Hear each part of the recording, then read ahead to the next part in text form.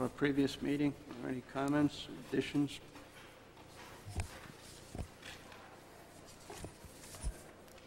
Chairman, I make a motion that the minutes be approved as presented. Motion's been made. Is there a second? Second. Motion's made and seconded. Any comments? And all those in favor show by approving them, show by raising your right hand. Minutes are approved. Before I get into the correspondence, and it pleases me and it's my pleasure this evening to make a presentation on behalf of the Town Council to a gentleman who is on our planning board, has served many years, not only on the planning board, but he does an awful lot of things for the town of Cape Elizabeth. And on behalf of the planning board members and Maureen O'Meara and the Town Council, I'd like to present Peter Carter with his plaque, our appreciation. As the chairman and also a member of our board.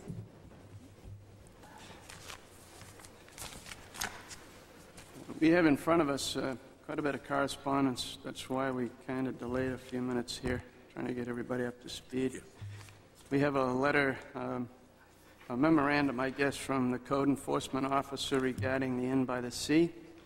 We have a letter from acting town attorney regarding Blueberry Ridge subdivision. A letter from R. Anderson regarding Good Table. A letter from L. Wakefield regarding Good Table. We have a letter from Fred Sprague regarding the Susan Gabriel project. We have a letter from Stephen Parkhurst regarding the Gabriel project. We have a letter here from Shannon and Greg Haskell, I believe, regarding that project. We have a letter from Stephen Moore regarding calculations for the Inn by the Sea parking. We have a letter from Michael Hill regarding the Hanson project.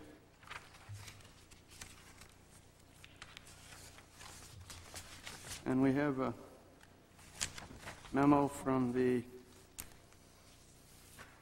Conservation Commission Chair regarding the Haskell project.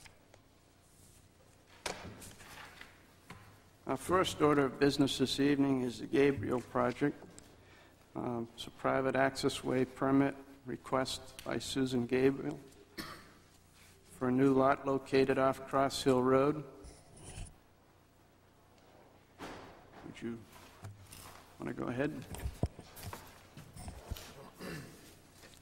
My name is John Mitchell, Mitchell & Associates, and we represent Suzanne Gabriel for the application of a private access way permit. The property is located between Wells Road, located here, and Cross Hill Road, located on the other end of the property.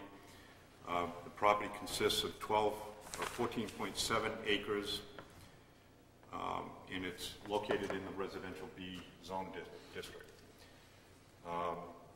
Suzanne resides at her residence in the southwesterly portion of the property. The abutters to the west would be Spurwink Rod and Gun Club and land owned by the Boy Scouts of America.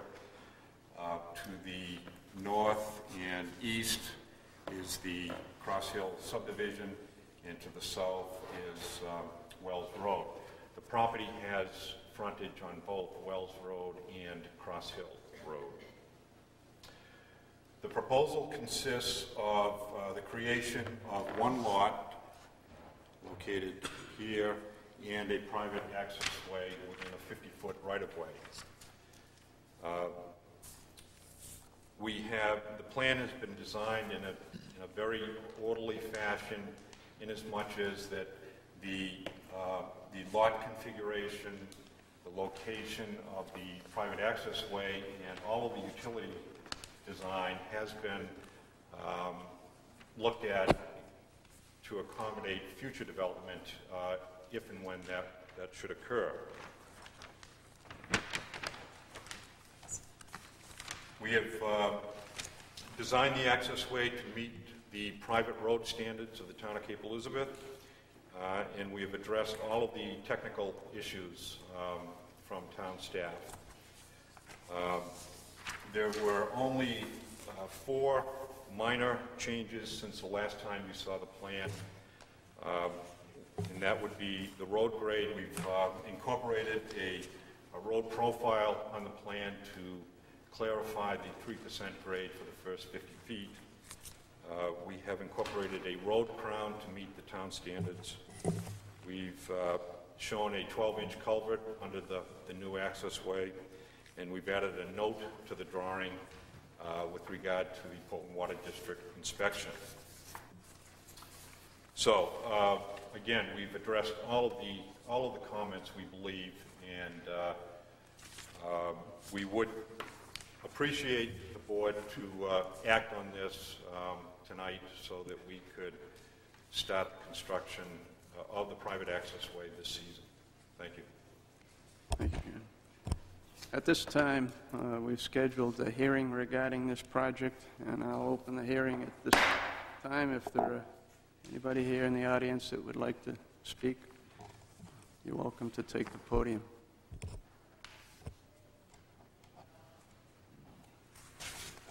If you would introduce yourself, your address, name and address, please. Yeah, my name is Fred Sprague, and obviously I live very close to this proposal, and live at 33 Cross Hill Road. As it shows here, my property is, let's see, it's right here, compared to where this road is going to be. And I guess one of the concerns I have here is that I moved to this area and bought a house in this subdivision, and I was looking for a place that had some character, obviously had some worth, and would maintain its value, obviously. And now I find that we're going to talk about adding to, or at least accessing, some property right near where I live, and I'm a little concerned about what's going to happen to that property. So far, we've only proposed, I guess, one lot. With the size of the water main, it seems like it's possible that several other lots could be carved out of this property. And I guess I'm a little concerned about what's going to go up in that property and what it's going to look like. Seems to me that Cross Hill, when they did their subdivision, had to present a plan to the town that was accepted, and I wonder why there's no plan for this if it's going to be a subdivision.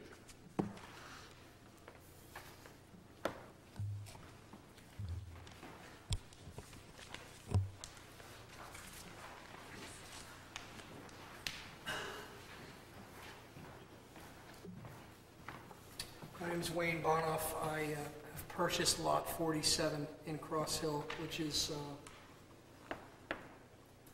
almost directly abutting the proposed area. I have not proceeded to build a house on it yet, but I have reservations about this after hearing about what is going on, echoing Mr. Sprague's concerns that the reason why we bought this lot in the neighborhood was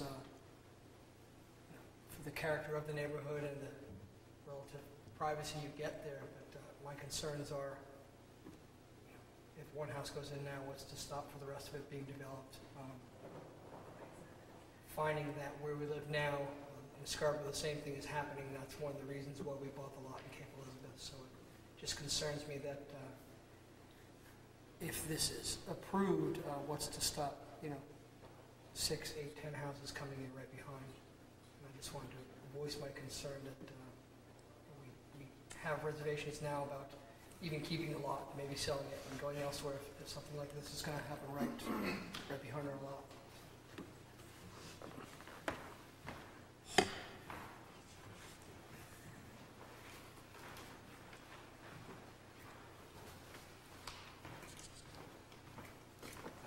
My name is Barry Hansen. I am a resident of, and as of tomorrow will be an owner on One Tiger Lily, which is not directly abutting. Again, I share Mr. Sprague and Mr. Bonoff's concerns around this proposal. being that it is for a single lot, and yet all of this construction is being done for future needs without any proposal at the moment what those future needs might be. I know, again, as a purchaser in that neighborhood, understanding the covenants that are there and the standards that are proposed for that, are actually in place for that neighborhood, and whether those same standards would be done for any new development is also my concern as well, adding to that traffic coming through there. If it is for a single lot, I guess I'm concerned about having a water main as big as it is and a road constructed to private road standards here and not just as a driveway. Those are my concerns.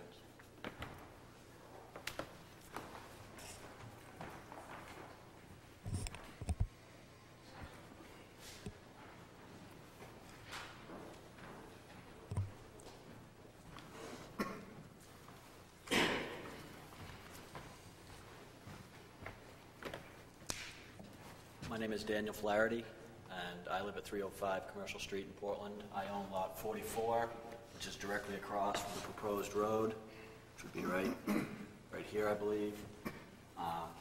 We did submit a letter this morning to Ms. O'Meara. I'm not sure whether or not she received that, but I just wanted to make note that we did submit one.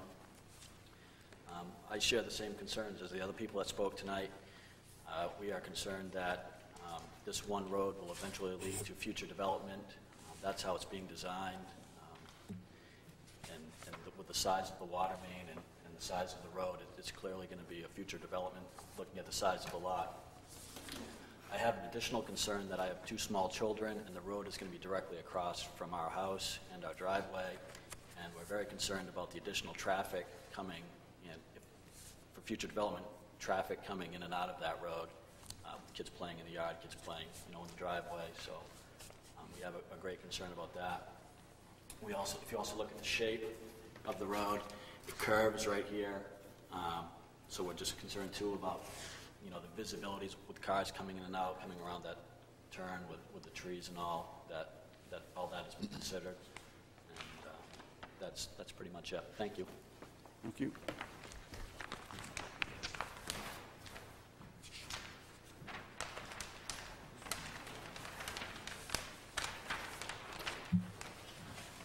Hi, my name is Aaron Mosier, and I live at, we're actually building a house on Lot 10 at Cross Hill, which is on Cross Hill Road, right up the hill on the right here. Basically, it seems like we're being set up almost for a larger subdivision at some point. Right now, they want to turn it into one single-family lot, and that's great, but the size of the water main and the size of the road really does seem to indicate they want to subdivide it at some point. And my feeling is that when we have a subdivision in there that's 8, 10, 12 houses, kind of tagging on to Cross Hill. Cross Hill, a lot of thought was put into the covenants, a lot of thought was put into the design and engineering and the planning. That this subdivision, if it does exist at some point, will be able to kind of piggyback on that, not conform to our covenants. House design can be whatever they want, impacting our values. Another supply lots comes on, they can kind of build that as Cross Hill, and I don't feel that's quite right. I'd like to see if they could actually, I don't fault anyone for wanting to build in their land, but if they could put in an entrance on Wells Road, that'd be great. Thanks.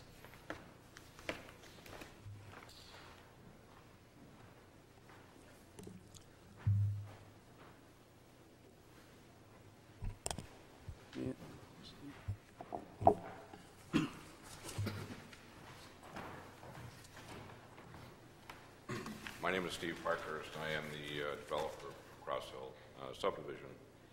And the one thing that troubles me is that we're getting a 50-foot right-of-way, obviously with the water line is intended to supply more than one house.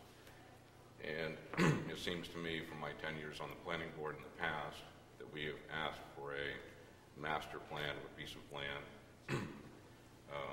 that is obviously going to have future development on it. And the other issue is,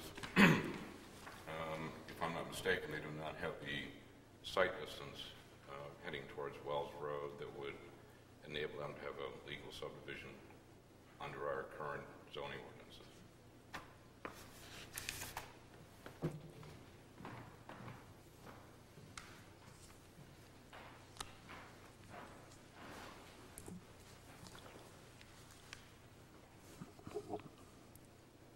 Hearing no more presenters, I will call this hearing to a close. At this time, are there any items that you would like to discuss on this project?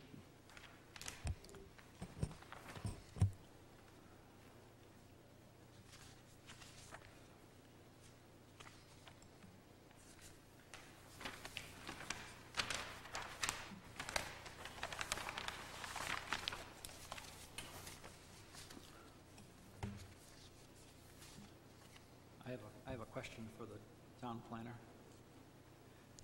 Go ahead.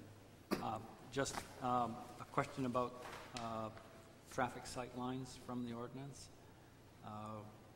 Rather than dig into it here, I was just wondering if you might know off the top of your heads, are sight lines not required for a single lot public access waiver, but are required for subdivisions? Adequate site distance is required for both private access ways and for subdivisions. And it is my understanding that this particular project meets the site distance requirements for a private access way. But I'm going to defer to John Mitchell in case he wants to add to that. Yeah. We have measured site distances in both directions, and they're labeled on the plan. Note number 6 on sheet 2, we measured a site distance of 252 feet to the north in this direction, and a distance of 200 feet to the south in this direction. I believe those distances were reviewed by the town engineer and found to be adequate.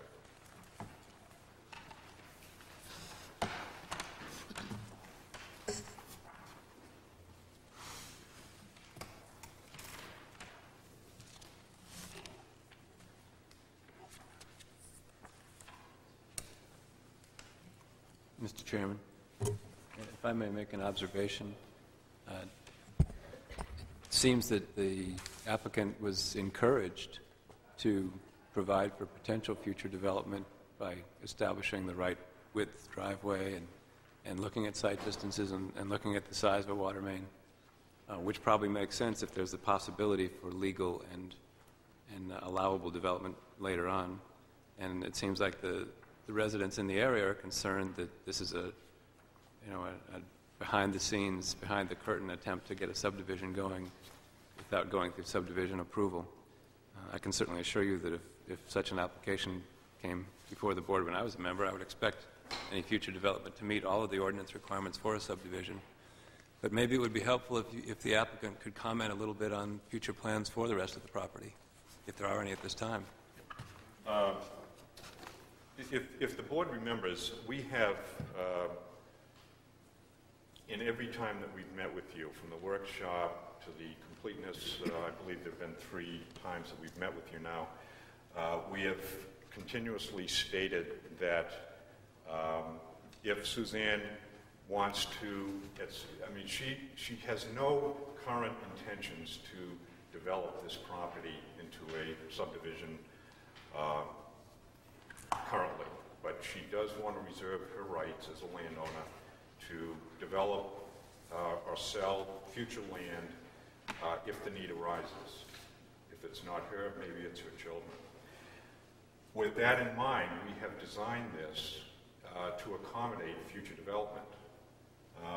That is the logical way to plan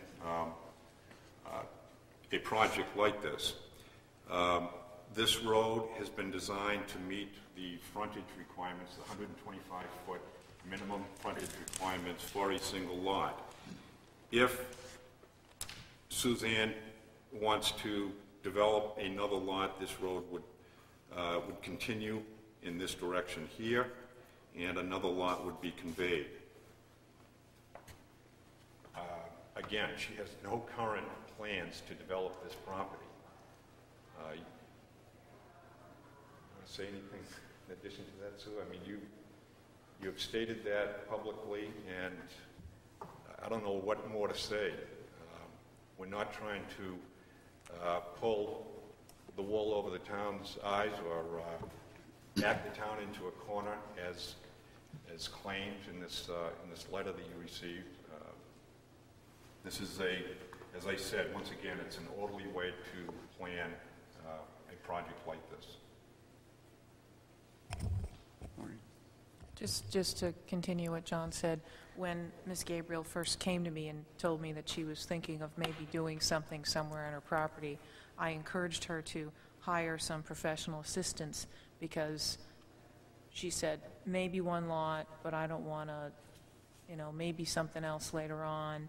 And I was very concerned that she would design the first lot in such a way that it would make it difficult to access the rest of the land in the future, and we'd be presented with some situations that we've had to deal with in the past. So I encouraged her to look at the long-term use of her property, and she's made it clear that she has no plans, but that doesn't mean that she couldn't come in next month and propose an additional lot, which would trigger subdivision review.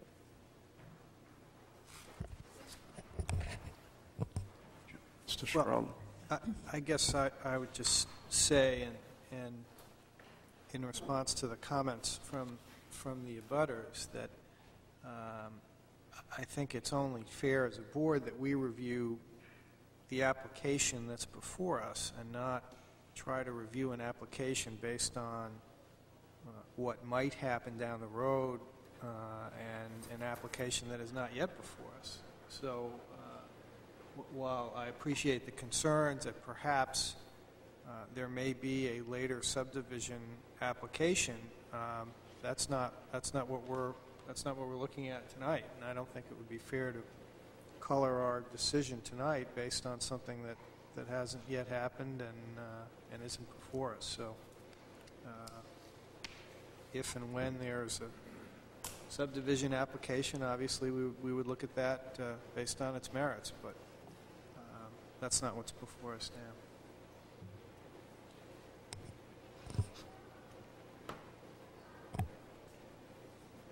Mr. Chair,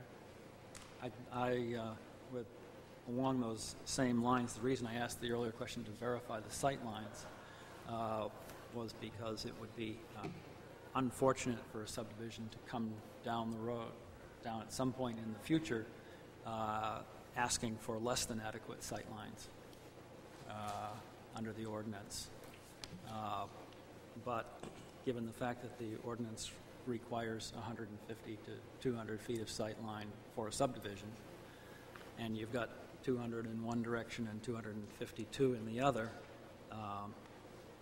that then, if that wasn't there, I would see reason to look at this in a different light. And in terms of the amount of traffic on the road, what we're looking at in our application here is one house lot compared to a 100-lot subdivision, and even in the future, if it's 8 lots compared to a 100-lot subdivision, I'm not sure. That's equally not something that would really be and just to clarify concern. that, you can't get 8 lots on this piece of land here. The 2-acre minimum lot size, deducting roads and unbuildable land, you simply can't get 8 lots. And I have a final question that really hasn't been raised yet, probably because it's so basic, but seems to be something that might be relevant. Is Cross Hill Road an accepted Town of Cape Elizabeth street at this point in time and no longer just part of the subdivision? Yes, I believe the council has accepted it, haven't they, Steve? Just out of curiosity, how many lots do you think could fit within the new lot that's being created there? Well, the total site acreage is 14.7 acres. Subtract the 2.4 from this lot that we're proposing. You have to subtract at least 2 acres for Suzanne's residence. Subtract the area for roads, subtract unbuildable land. There are some wetlands on this property. You may be able to get 4. Thank you. I'd like to add just one thing, just to convey to the residents that have spoken. This road is being designed to town standards, equal to Cross Hill. It's 25 feet wide, it's crowned, has proper drainage, curbing, so.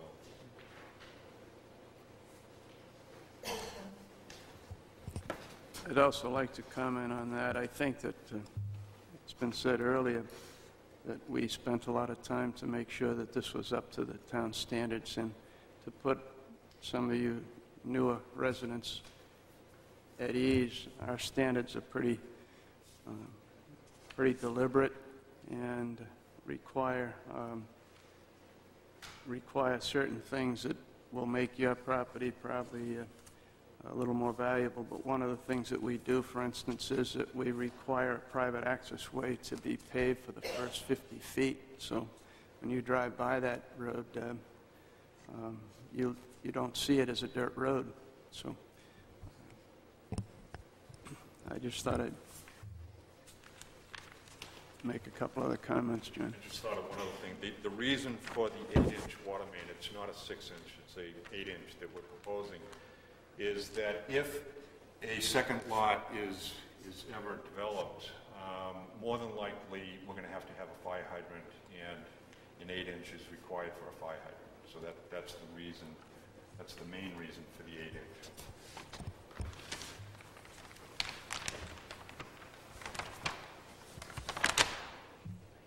Any other questions?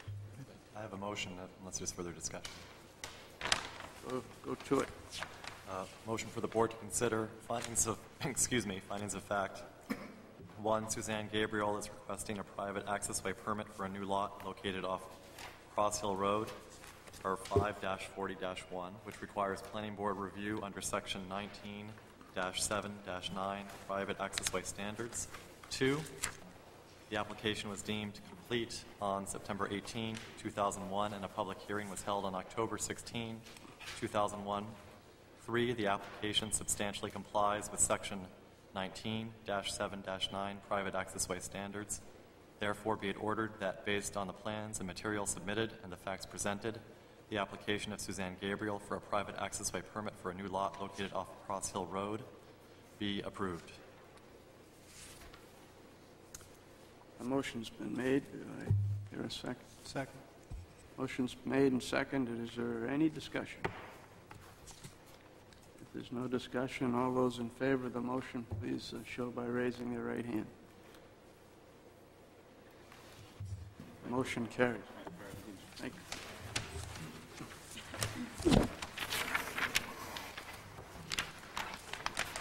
Mr. Chair, since I recused myself from the earlier presentation of this application, I would like to do so again at this point in time. It's all right with me. I don't see any other.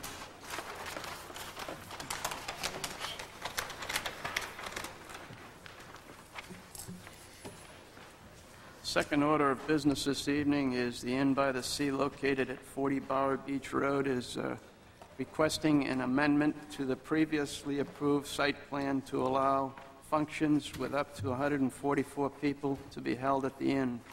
Current site plan approval includes a 43-guest room hotel with some small function rooms and a 48-seat restaurant. The application will be reviewed for compliance with Section 19-9 site plan regulations.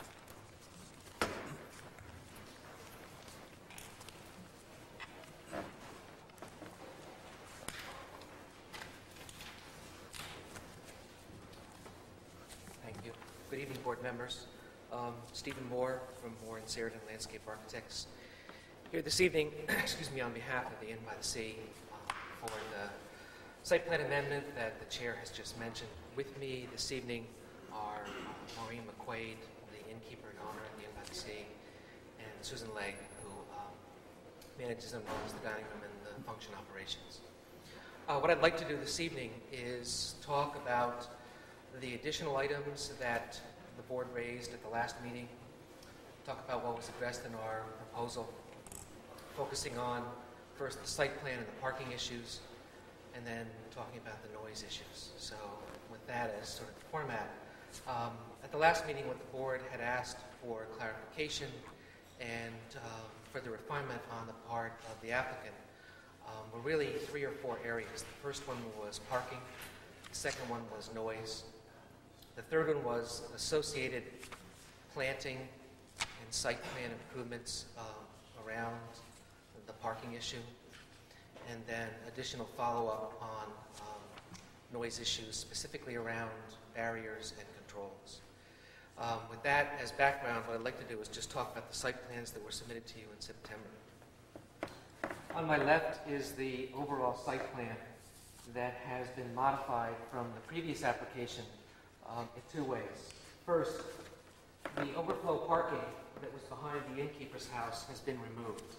In talking with the neighbors to the north, they objected to the parking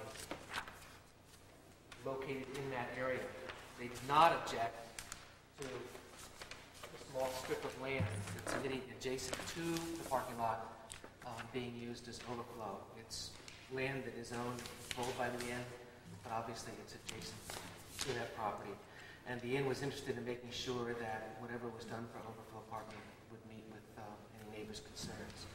So we've shifted that and adjusted the parking so that there are 9 overflow spaces down on that northerly side of that parking lot. In association with that change, we've also added some additional planting in that area, primarily for screening, not only of the parking events, but also because that is the snow storage shelf for the inn. And if you saw it this past winter, that snow storage was up almost 8 or 9 feet.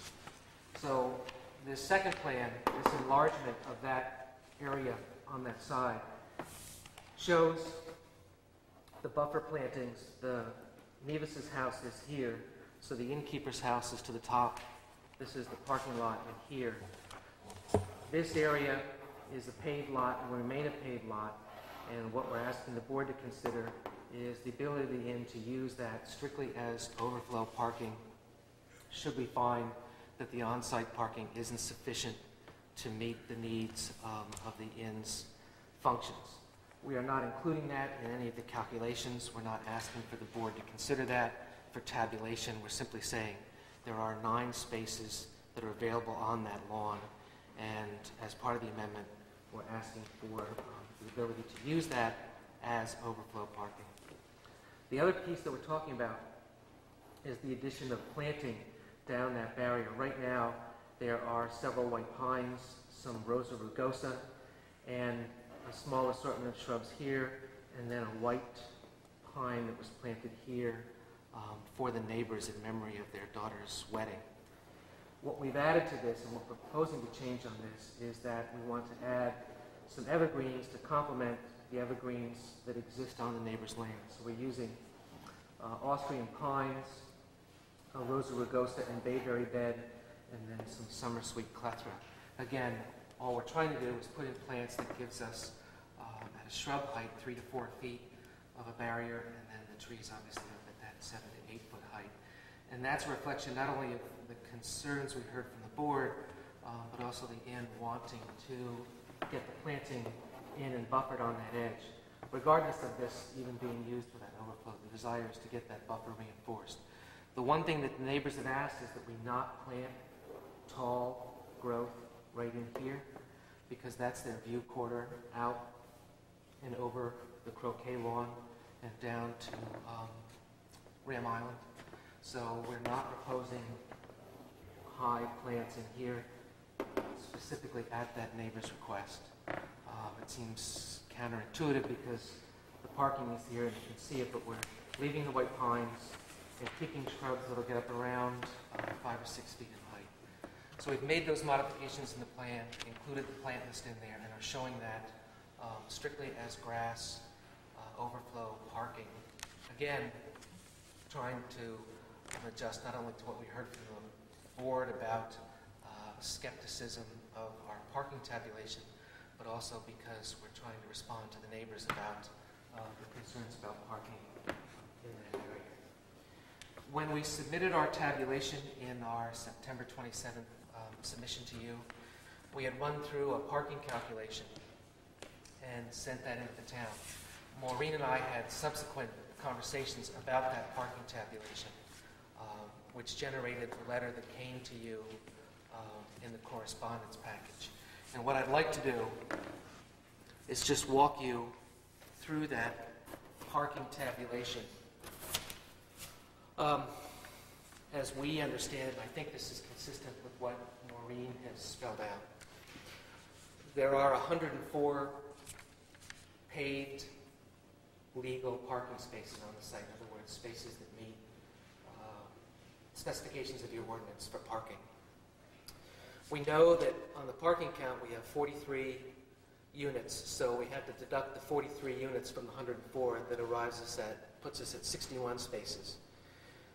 We have 13 employee spaces that we've gone through in terms of the ordinance, knowing we have to pull those out, which leaves us 48 spaces. Maureen, in her memo, indicated the need to include the calculation for the 2 function employees, which drops us down to 46. And then when we deduct the 2 spaces that the innkeeper's house has to have because it's a residence, even though it's on the grounds, it's required to have those spaces, we arrive at 44 spaces. That 44 spaces is really an aggregate of the 12 spaces that the restaurant has and uses when it's open to the public, the 7 function room spaces. Again, in our tabulation, we indicated that the function rooms required 12 or 13 spaces. Maureen indicated that they actually required 7 spaces, so we adjusted our calculation to reflect, maybe I should say the codes office is there, in terms of the parking calculation, which left us with that 25 so-called uncommitted spaces. In other words, 25 spaces that are not specifically called for in your ordinance. In our earlier discussions and presentations to the board, we had talked about the parking counts and wanting to have the guest numbers reflect as much as the inn could actually fit on the lot, rather than trying a number of guests and then they can somehow park somewhere. What we've done to that end is we're asking the board to consider that we want to use those 44 spaces. In other words, take the subtraction of the units, the function guest, and the innkeeper, and we know those are fixed, and we know those have to be taken off the 104 counted in, which leaves us with the 44 spaces. The thinking being that the 25 spaces that are so-called uncommitted, the 7 function room spaces, and the restaurant spaces could all be devoted to whatever those functions are at the inn at any given time. Whether it's the dining room is open, the function rooms are working, or nothing's in the inn or in the restaurant, but rather just on the outside uses going on. What we arrive at is that number of 176 that's supported by the 44 real spaces that are there. Because again, we're using the ordinance standards at 4 people per vehicle. So 4 per vehicle times 44 spaces pushes us to that 176 number. The comfort level that we're trying to factor back in, both for the inn's operation and for the board, are those additional 9 spaces that we're not counting as part of the tabulation to arrive at a number count. In other words, we're saying that there are 9 spaces out there in addition to the 44 that can absorb some of the vagaries that the board feels might happen as a result of different levels and different numbers of people arriving at the function. We've actually witnessed 6 people arriving in vehicles, as well as a number of cars with 4. So we're comfortable, again, bringing that forward. But finishing this up, being responsive to the board, what we're saying is that there's 44 paved spaces that are there and will be used for the function guests. But there's an additional 9 spaces in that overflow area should the board grant the use of that, so that we actually have 53 spaces that are available, or about 20 or 24% buffer in that parking requirement. Should this move forward at that level of 44 spaces supporting the 176 guests. And again, I think that's consistent with what was in Maureen's tabulation in terms of the deduct and what we're asking the the board to consider is the fact that when the functions are going, the kitchen is pretty much fully involved with supporting the functions. So from Susan Maureen's standpoint, with the kitchen committed to serving the function guests, they're not going to open to the public. That restaurant's just simply not going to be open to the public when those functions are going at those levels of 125 or 130 people. When there's a meeting there, when there's a small function, when a group of 30 or 40 comes out and is at a function on that outside, then in fact, yes, that restaurant can stay open because the lines in the kitchen aren't required to support smaller functions, be they in the seal coat room or outside. So, again, we've adopted that and brought that forward to you, both in the hopes that it'll put at rest some of your concerns about the parking tabulations and parking counts, but also to prove that we can support that number of guests based both on your ordinance, but also from the practical standpoint. We set aside all the issues of shared parking and overlap, improving vacancies and no vacancies, and are simply going forward on the face of it in terms of parking spaces and number of people. Last issue to talk about is the issue of noise. We submitted to you the chart that we've been tracking that shows in the sound level tables what's been recorded at the various locations around the property in terms of sound pressure and those levels. And the two that have been looked at on the property line are A and B, B being right adjacent to that side lawn tent area, A being up by the Nevis' house, C being out in front of the units just about 20 or 25 feet up from that property line with the Crescent Beach State Park, and then out in the parking lot, and then lastly be out in the front on the other side of the building. And what we've shown you is an somewhat hour-by-hour tabulation, and then readings that both acoustic treatments did through their instrument, and then the Inn has been doing through their instrument, that again, we calibrated them both to make sure that they were reading equally on the site. And one thing that happened last month when I met with the board and talked about what would be done at that event the week after, I think, our meeting, we had talked to a supplier who was going to get blankets here to put up and hang in that space to have not just the tent flaps, but the actual acoustic barrier and absorption blankets up. Those blankets got shipped to another place. They didn't get shipped up here. They weren't available. So if you went out there and were looking for blankets, there weren't acoustic blankets there. I apologize for that. That happened out of our control in terms of both the Inn and our office. What did happen was the flaps went down, and Tom did his additional readings there with flaps down.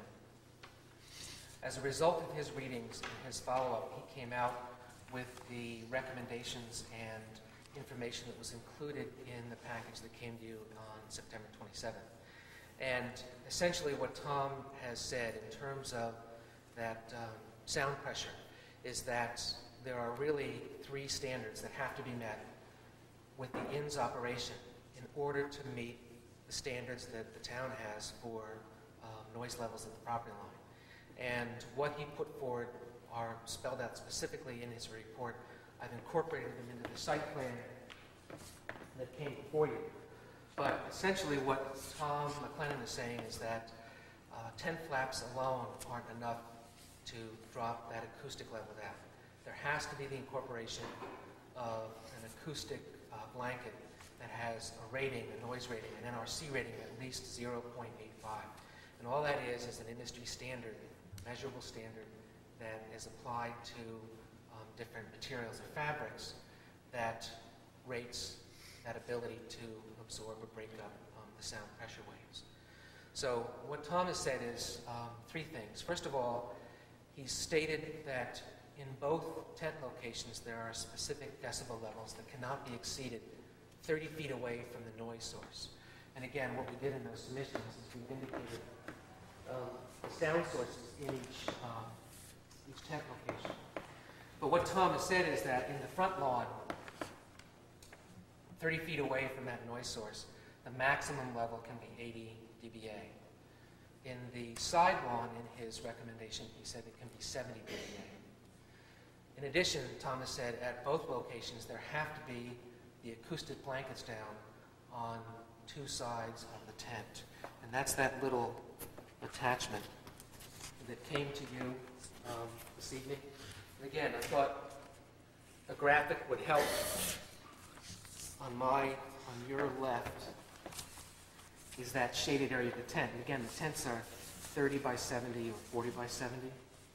And what Tom is saying in both instances is that those flaps have to be down and that acoustic blanket has to go in place. And the way that acoustic blanket is designed is they're made similar to what is in your package information in that 48 to 54 inches wide grommets at the top.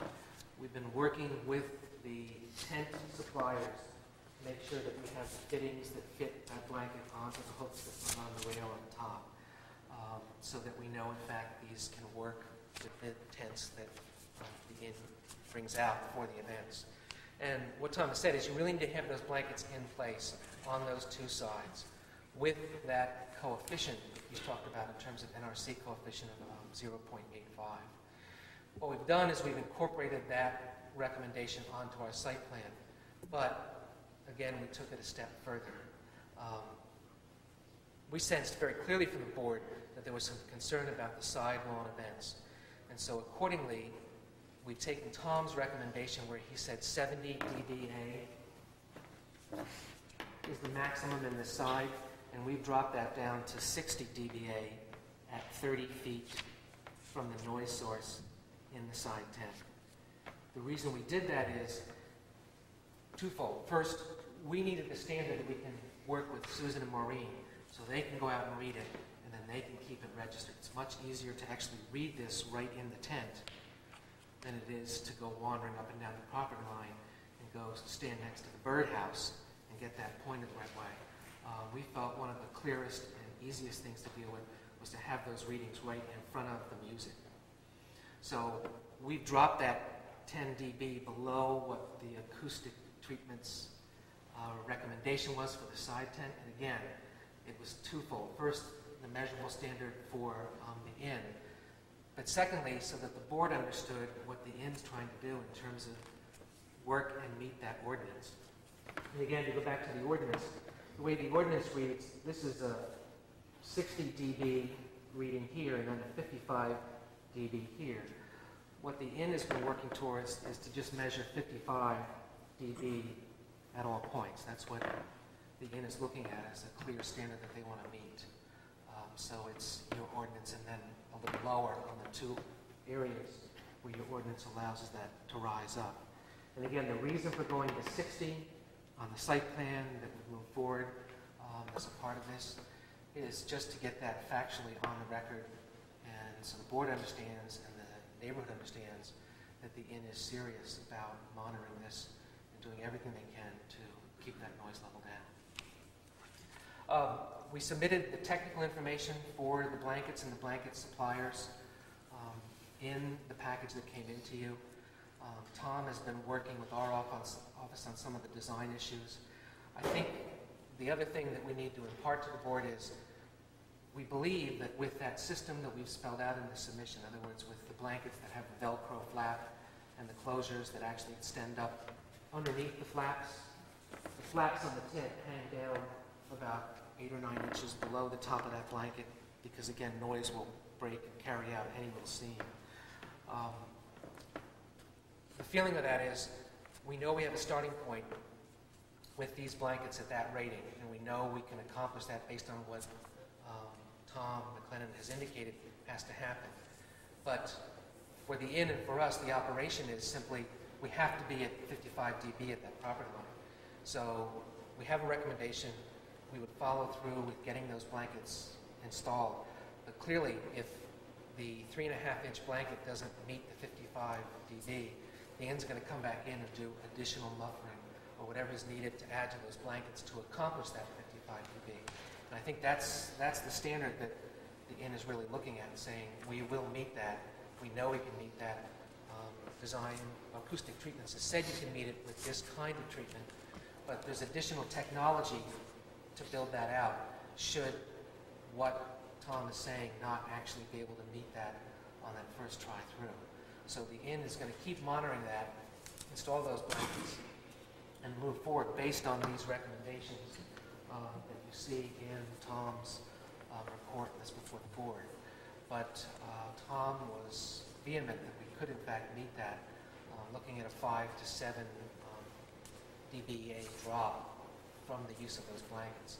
And that's why we wanted to get those standards onto the site plan, so that in the future, codes officer and the town have something to go back to and know they can measure at the source. One thing I failed to mention is that Tom's recommendation was also no amplified music in that side yard. That's on the site plan and in the package as well. Again, the thinking is that you're coming out and you're a bride or a function person and you're booking with the inn, and you want to have a 6 or 7 piece band with a DJ that's amplified, you're out here. If you want to be in the side yard, then your selection of music has to be acoustic, non-amplified. And again, the thought is that we can develop the standards in place and can help with those. Last thing to wrap up, in terms of additional information that the board had concerns about, we submitted in our information to you the other issues around hours of operation and timing and function sizes and guests on the property.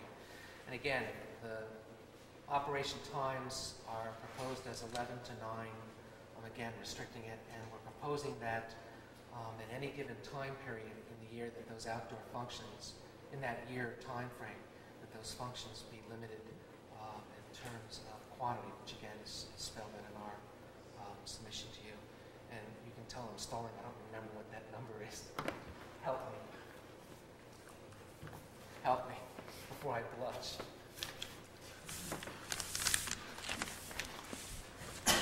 No one's helping me.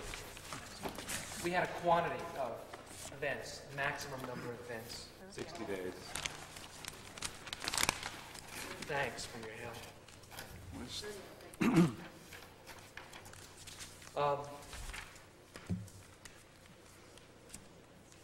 24 events. I apologize. It's not 24 events. Second page, third paragraph of your letter. But again, there was a concern from the board about taking up every weekend, taking up every available weekend slot, and we've tried to get a measurable standard in there for the board to follow up on in terms of staff being able to check on what's happening at the inn. With that, I think Maureen wanted to address the board briefly just about where the inn is. Maureen McQuaid wanted to address the board briefly about where the inn is. And she doesn't speak in public, and so she's nervous. I totally can't believe. This is where I asked Dale Carnegie for my money back. I just wanted to say thank you, first of all, for the opportunity to speak, and for being a business in Cape Elizabeth. I mean, I appreciate the fact that I'm here, and I'm a neighbor, I'm part of the community, I live there. It's important to me to do what it takes to be a good neighbor so that Maureen believes in what we do. I think Mike McGovern and Bruce, I don't want to have any problems with them. So we've gone through a whole lot of papers, but to me it's real simple. It's 44 parking spaces and 55 dBi.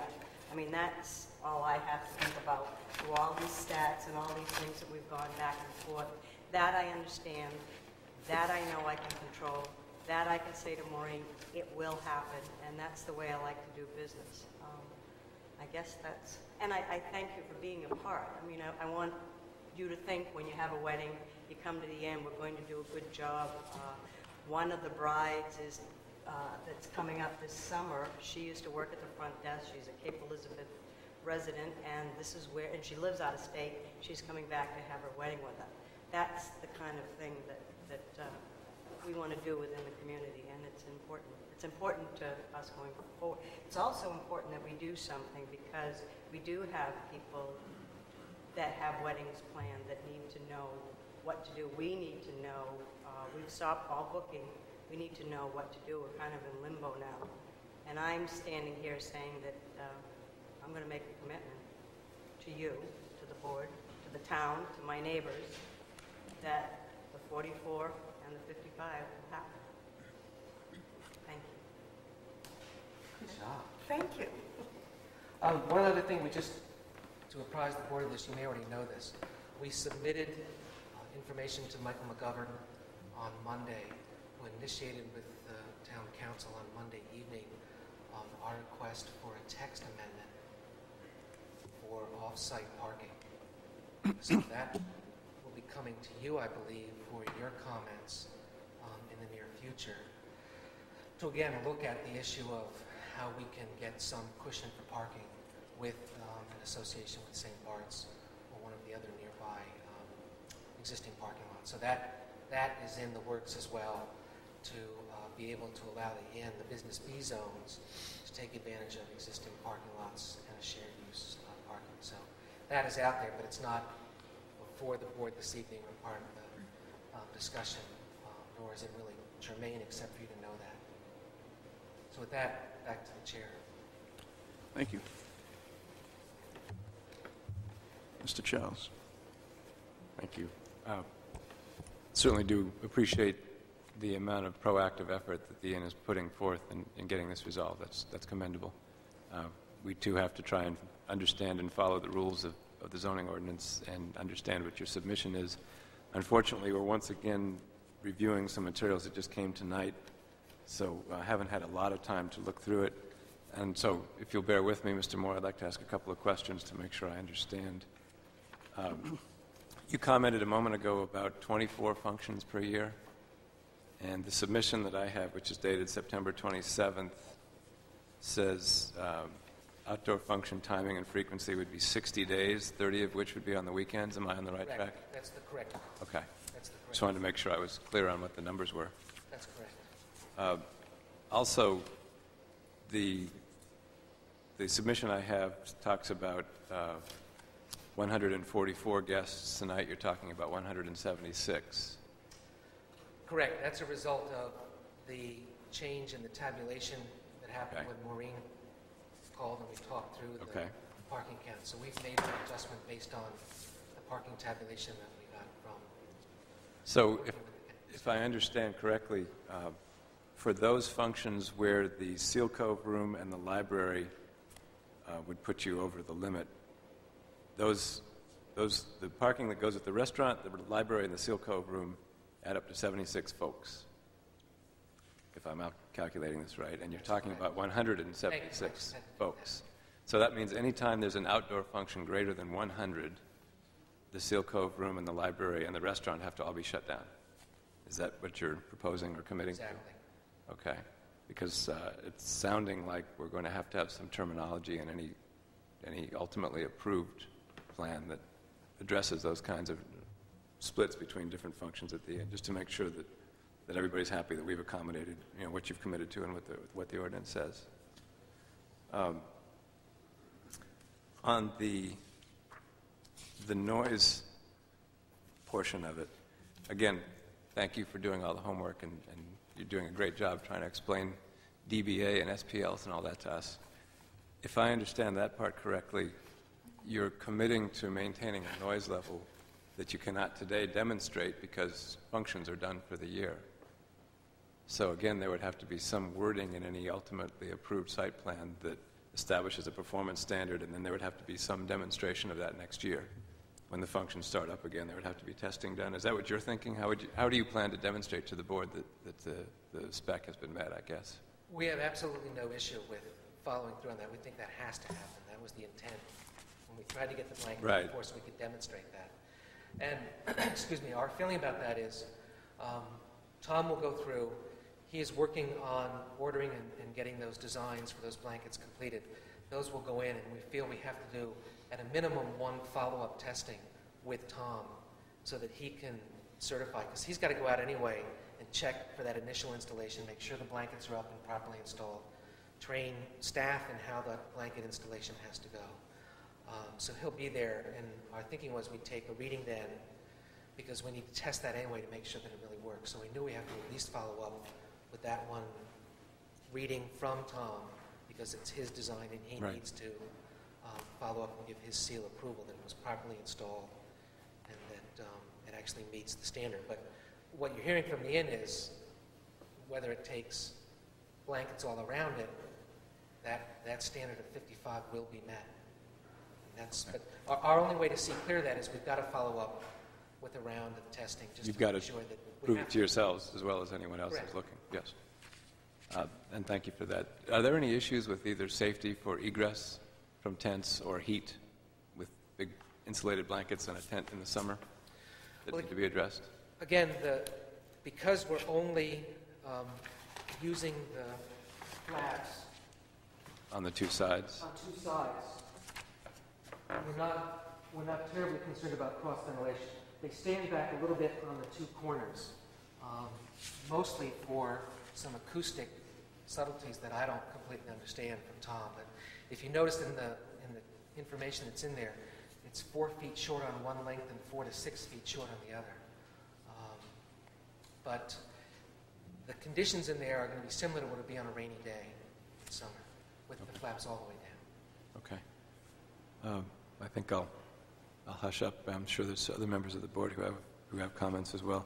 I just add that much as I can relate to the desire to get this approved and going in my business, we started working on Christmas in July. Personally, I have a hard time seeing how we can conclude this tonight, and I also feel that this is an issue that requires some public input, which would require us scheduling a public hearing. So while I sympathize, I think we've got a little bit more work to do from my viewpoint. Thank you, Mr. Chair. Mr. Cirillo. Yeah, Mr. Moore, in hearing the presentation on the parking, I guess I don't have a problem with creating the number of spaces based on the number of people with the outdoor functions closing the restaurant and the function rooms, or having the restaurant and the function rooms open, utilizing the maximum number of parking spaces those would use, and then limiting the outdoor functions to whatever's left with parking. If I understand it, that's part of your proposal. The problem I have is the in-between proposal, where you seem to be asking for some type of sliding scale where, well, if only a certain number of people are using the restaurant or some of the function rooms, then it may open up other parking spaces. And I just don't see, and maybe Maureen can comment, how that could be enforceable. I mean, parking is usually done on using the maximum amount, either that or it's closed altogether. And I don't know how you can enforce something where you have to monitor the number of people less than the maximum in any given room. I understand your concern, because I was trying to work it out in my mind too.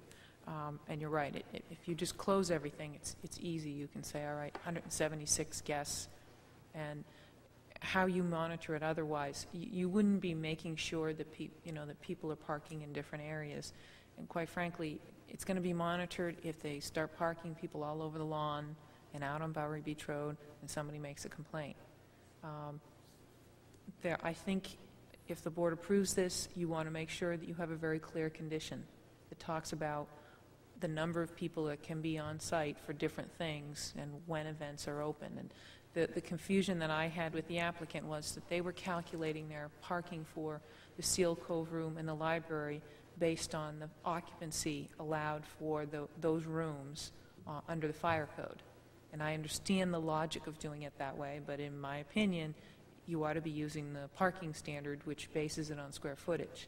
Now, if someone who's running the inn starts mingling those two together and says, well, I have 150 and I've got 12 more people upstairs in the Seal Cove room, so that means I still have more parking, obviously that's not going to work. So there needs to be some very clear definition of, if you have booked an outdoor event for more than 100 people, then these other places have to be closed. I think you would accept that condition. It's when it's below 100, and then you then feel you can utilize some of the space inside, but not all of it. And that, my point I is, think that's really the issue, exactly, is that it's not that gray zone where it's 125 outside, and can we fit that additional, do we shut the restaurant down or not? It's that if there's only 30 or 40 or 60 or less than 100, whatever that number is, that are exterior, it's that ability to still have, on a Thursday afternoon, a law firm out in the Audubon room and a function going on outside. The ordinance says that you need one space for every 4 guests. And if you calculate the 104 parking spaces on site and subtract out everything based on what the ordinance says you have to have for parking, they have 25 spaces that are surplus without the outdoor functions. So in theory, they ought to be able to have an outdoor function with 100 people and still be able to run the restaurant and still be able to have the Seal Cove room and the library open.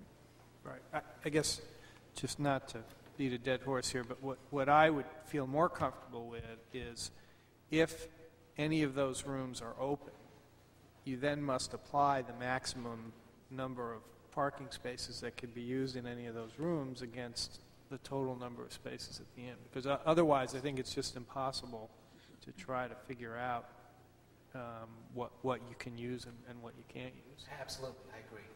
The issue for me is the one you're touching on, which is enforceability.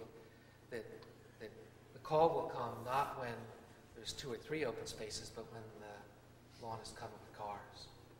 So it's having that standard that the staff can go back and read it and say, show us what that booking was for that day so they can see what was happening there. Right, and I think the only way it works is if a room is either open for use or it isn't. If it's open for use, you have to count it as being fully used for parking purposes. Absolutely. I think it may even be simpler than that. The library and the Seal Cove room are small spaces. They're either full or they're not, with what you're suggesting. What you really can't do is have half a restaurant. Either the restaurant is utilized, in which case 12 spaces are accounted for, or it's closed, in which case 12 spaces are freed up. And the reality of that is what I said in the presentation.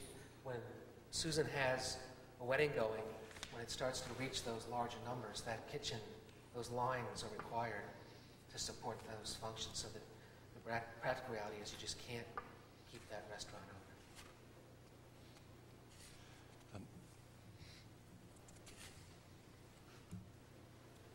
I likewise appreciate all the effort you've put into the application. I run by the Inn by the Sea all the time. My in-laws stay there every Christmas. I think it is an asset to the town. I think the other week I noticed there was a valet person out there. It looked like he was directing parking, perhaps in an effort to deal with the issue. But I am also concerned, as Andy Charles has mentioned, that I think this may require a public hearing. I am curious to hear from Maureen whether there has been any comment from the butters. There has been. Okay. That confirms my belief that we need to have a public hearing on the application.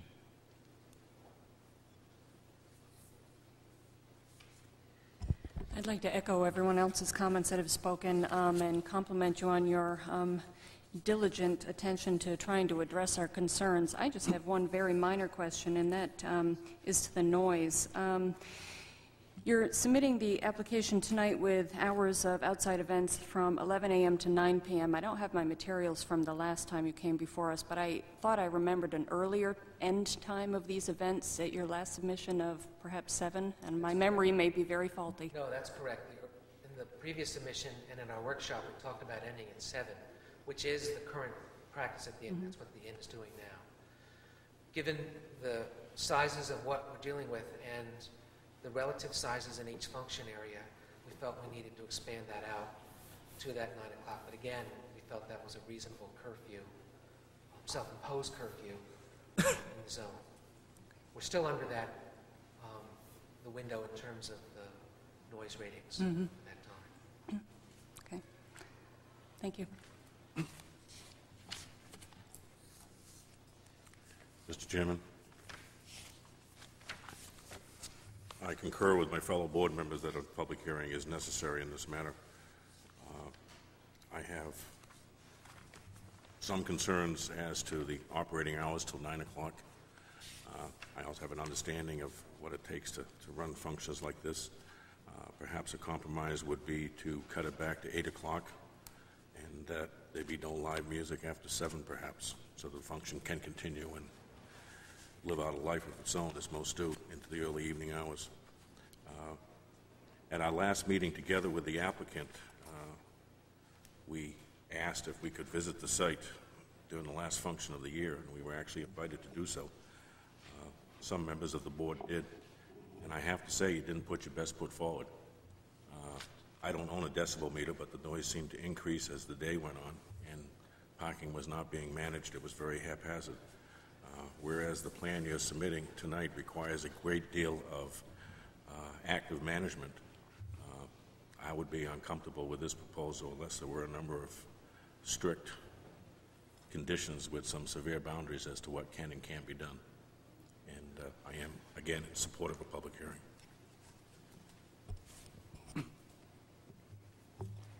I have one issue that I'd like to check with Maureen on. If we're going to be dealing with this potential amendment coming up, I'd like to ask her if she'd explain the procedure so that it's on record, so that... The Inn by the Sea is a relatively unique property in the town of Cape Elizabeth, and there has been a lot of discussion about other ways to deal with their parking needs. However, the zoning ordinance is very inflexible when you look at the inn situation because it's located in a zoning district where you're not allowed to look at off-site parking arrangements. Further, even if it was located in a district where you were allowed to look at that, their nearest off-site parking is too far away under the ordinance. So there is an amendment that will be before the board in your workshop in November to begin discussion that talks about changing the ordinance so that off-site parking can be considered in the BB district and can be considered up to 1 mile away. That has nothing to do with the application before you tonight, because you are required to review the application based on the current ordinances. What it does do is, if that amendment eventually works its way through and is adopted, it does give the inn the opportunity to perhaps come back to the board at some later date and amend their approval. Does that answer your question? Thank you. I guess at this point, it appears that most of the board members here would like to have a hearing. And I guess at this time, are there any other comments that anybody wants to make? And can we have a motion? Mr. Chairman? Mr. Carter. Motion for the board to consider. Be it ordered that based on the plans and materials submitted and the facts submitted, the application of the Inn by the Sea located at 40 Bower Beach Road for an amendment to the previously approved site plan to allow outdoor functions with up to 144 people be tabled to the regular November 20th, year 2001 meeting of the Planning Board, at which time a public hearing shall be scheduled. I hear a second. Is it 176 now? It is now. I would suggest you amend the motion. I'll be happy to amend the motion to 176. Second. I've had a motion made and seconded. Are there any further comments? Hearing none, then we'll take a vote. All those in favor of the motion in front of us, please show by raising your right hand. Motion is carried.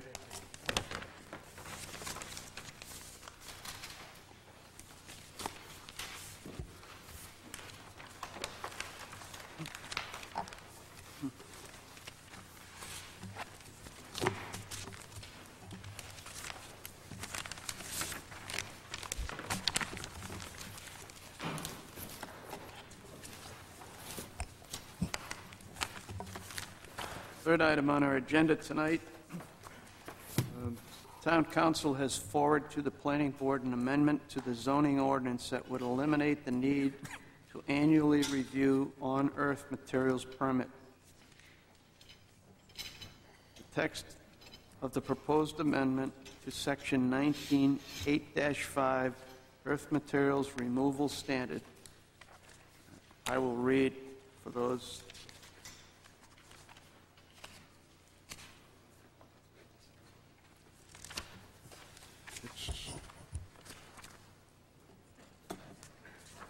It's the whole thing. I should read. Earth Materials Removal Standard 19-8-5, the owner of the lot or parcel on which the removal activities is proposed to occur shall make a written application for a permit to the Planning Board in accordance with the following procedure. The Planning Board shall process an application for earth material removal activities in accordance with the procedures established for site plan review in Section 19-9-4 review procedures. The Planning Board shall review the submitted application and accompanying materials. The Planning Board may require additional material that, considering the probable cost and effects of the proposed activity, it deems necessary for a full consideration of the proposal and its effect, including more detailed plans. The Planning Board, in its review of an application, may require a peer review by a professional engineer or other relevant expert. The cost of all such review, including the cost of review by the town engineer, shall be taken from the application's review escrow account.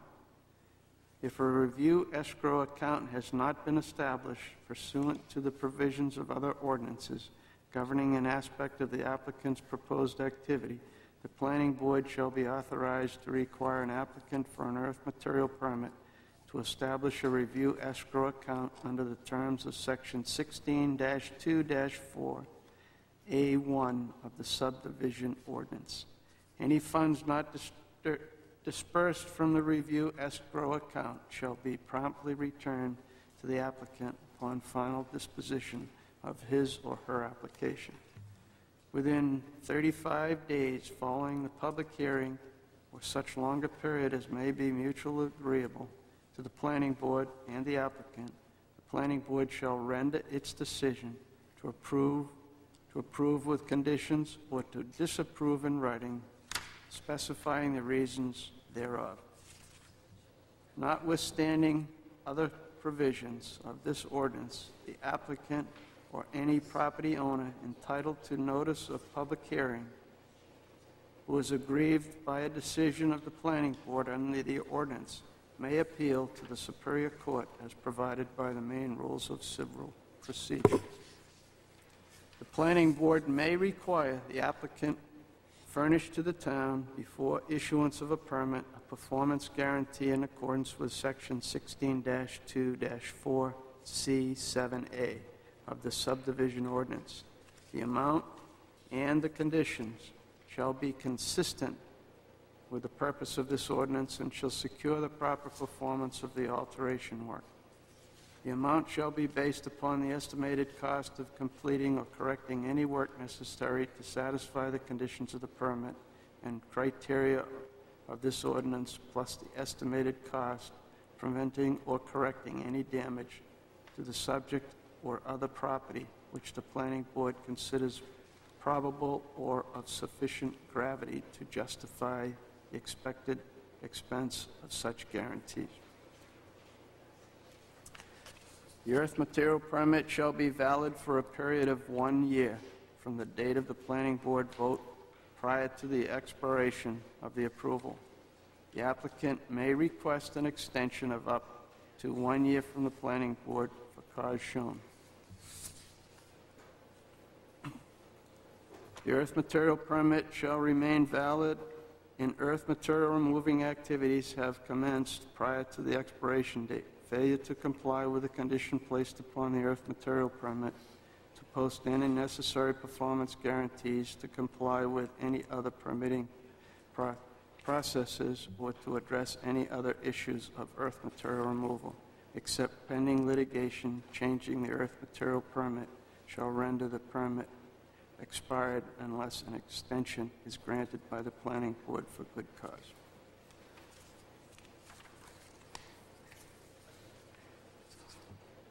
Pardon me? Yep.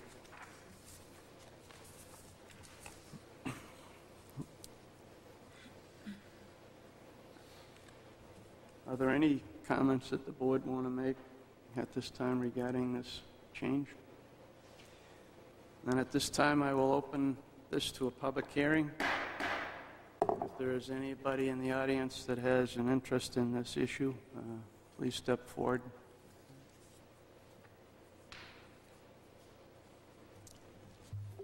At this time, I see nobody rushing to the podium, so we will close the hearing. Pardon me? Yes, Maureen. I just wanted to let the board know that Jim Murray, who is the operator of the Bluestone Quarry on Sawyer Road, spoke to me today, had planned to come to the public hearing tonight, but he's not feeling well. And so I promised that I would forward his comments to you, which is that he wholeheartedly supports this proposed amendment. I guess we all know why.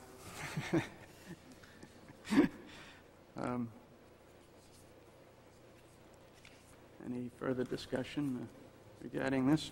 Mr. Chairman, may I ask for a point of clarification? Paragraph 6, which is the new text in the amendment, states that the permit's valid for a period of 1 year after the planning board votes. I just want to make sure I'm understanding the provisions here. If extraction activities commence within that 1 year, then the permit is effectively valid for as long as the activities continue? Yes. Without renewal? Yes. Okay, that's what I thought we wanted to do, which I agree with. Thank you.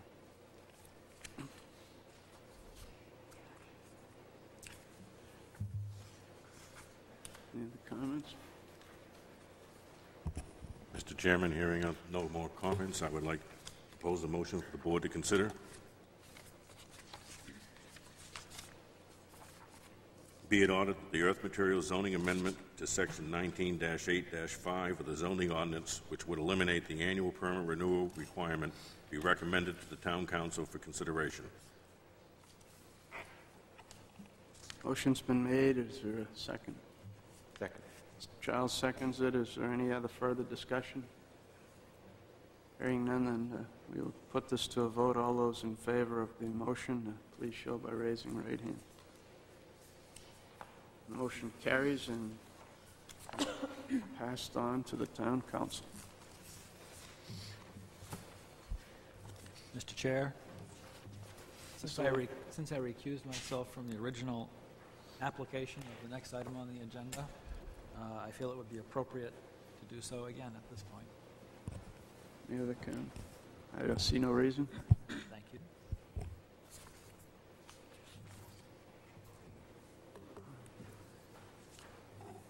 Our next item on the agenda is the subdivision, Old Ocean House Road subdivision amendments. Eric and Lisa Hanson are requesting amendments to the previously approved Old Ocean House Road subdivision located on Old Sea Point Road to correct surveying errors. The Planning Board approved amendments to the subdivision in June to create a new lot. The application will be reviewed for compliance with Section 16-2-5, amendments to previously approved subdivisions. Evening.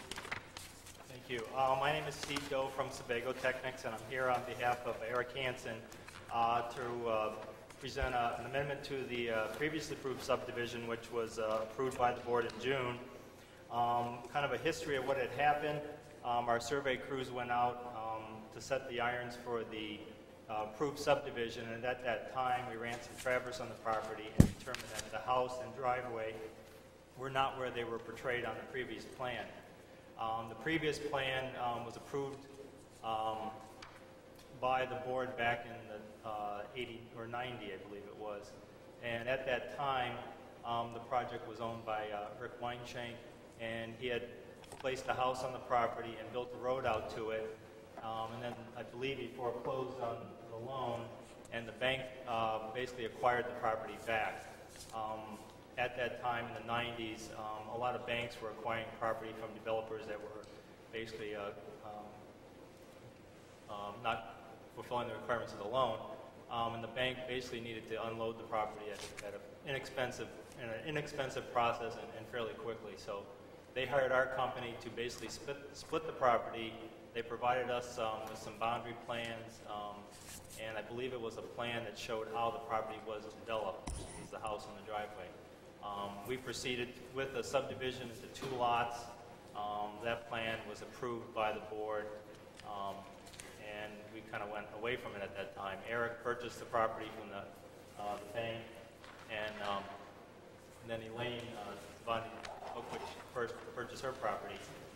Eric, at the time, just this past year, decided to split the property, and then once we actually got a survey crew out there, then we determined that there was some errors in what was previously presented. Just to kind of go over what has happened, this is a plan that you have in front of you. The survey crews determined that the road actually veers off of Eric's property, goes on to Elaine's property, and then almost completely at some point, and then terminates with his driveway and kind of his front lawn area actually being entirely on her property. The house, which is in yellow here, is actually within the 30-foot setback from the side yard. So Eric met with Elaine, and they came to an agreement that he would purchase land from her. It's about 12,000 square feet, which encompasses this green area. The road would stay in the same location, and we would shift the easement for that road, widen it from its original 30 to 40 foot, make it a 50-foot easement, which is more in conformance with the town standards for private ways. And then the balance of the previous approval, we would keep those same items in its intent. That would be a turnaround located on Eric's property where his existing turnaround was. That would be expanded to meet the turnaround requirements for the town. Kind of one of the advantages to this kind of mishap is this maintenance easement for the road has been rewritten to include all party owners, which would be these 2 lots and Elaine's property. With that, I guess I'll open up if you have any questions that I could answer.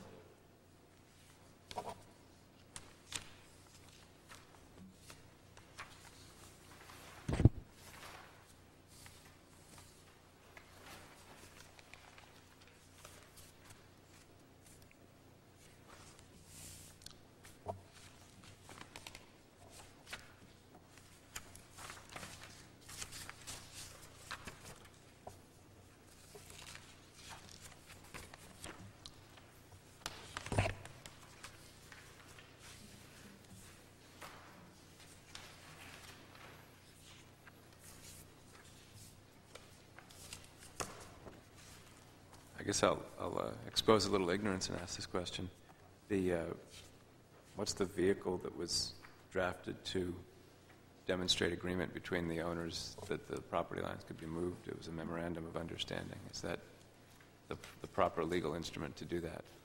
That is, if I believe it right, that is he hasn't purchased the property, but that's kind of an understanding that Elaine has agreed to sell that property to Eric. Is that kind of correct? He can't purchase it until that property is actually approved. That's why I was trying to get I think what he was asking about was the indenture that basically regulates how the road will be maintained. Well, no, I was getting at both because you cleared up for me that the town attorney has said the indenture is acceptable. And maybe I'm treading where we shouldn't, but I just wanted to make sure that the proper groundwork has been done on the legal right to purchase this property so that when this is approved, the transfer of the movement of the property lines and transfer of those 12,000 square feet has also been firmly established. Yes, and that's one thing Eric and Elaine have been working diligently on with their attorneys and making that happen. They can't formally make that happen until they actually get an approval from the town. Okay. Thanks.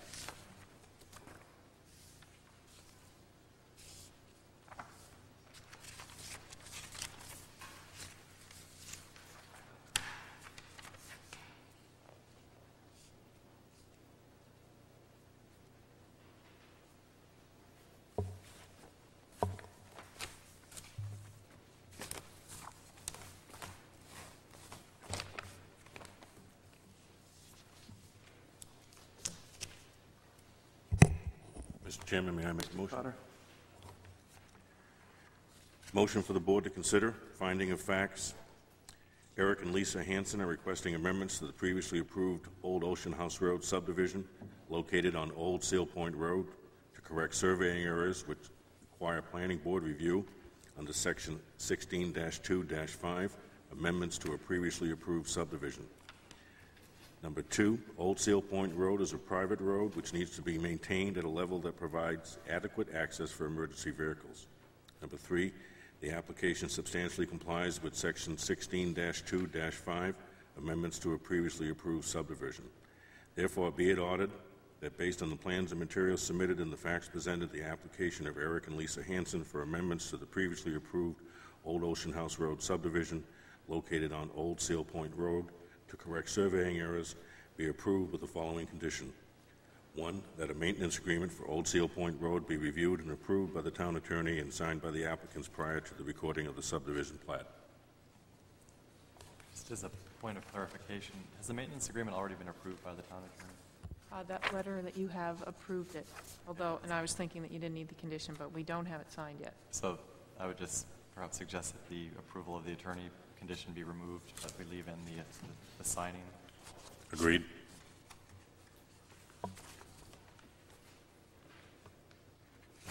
Second motion.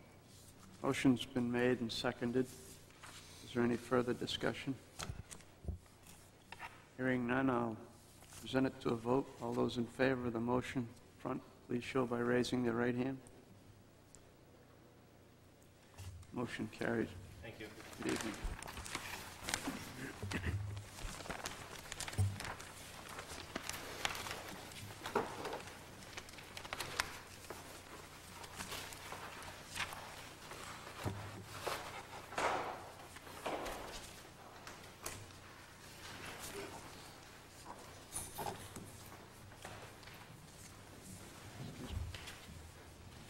The final item on the agenda this evening is a Haskell Private Access Way Resource Protection Permit.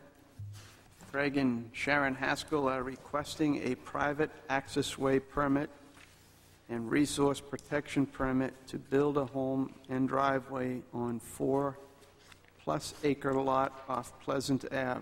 The application will be reviewed for compliance with section 19-7-9 private access way standards and section 19-8-3 resource protection permit.